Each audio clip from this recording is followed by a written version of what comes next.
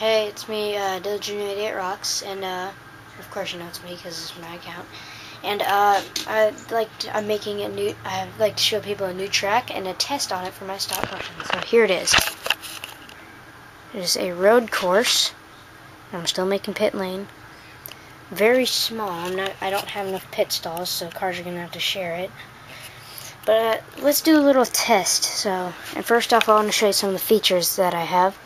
I did rumble strips. They are not 3D. There should be a piece right there where it fell off. It's right here. Yeah. So they are not 3D. I don't remember how to make it. I drew little lines in it to make it look like the groove that the cars run. And you got the braking area for pit road. And you got rumble strips, gravel.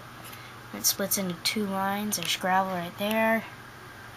Down, finish line. I got the wall. Pit road, you can't really see the pit stalls. I had to tape it up right there because it was torn.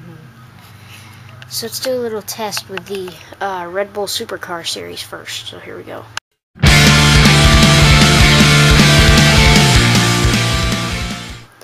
Oh, and I'd also like to classify. I don't have your car here right now, but I will have it. So I'm expanding the field to 12. First off, I have my new car, the Escort Rally. It's kind of cool looking. So now the Pikes Peak Tacoma, this truck is now open. Please, if you want to sign up for it, you can. Here is a picture of it.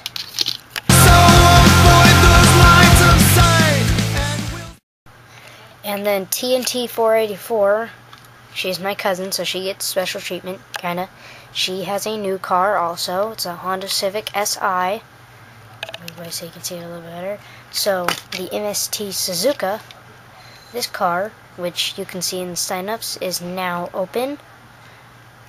And one other thing, after this race, Stick to I Think Films will drop out of this car.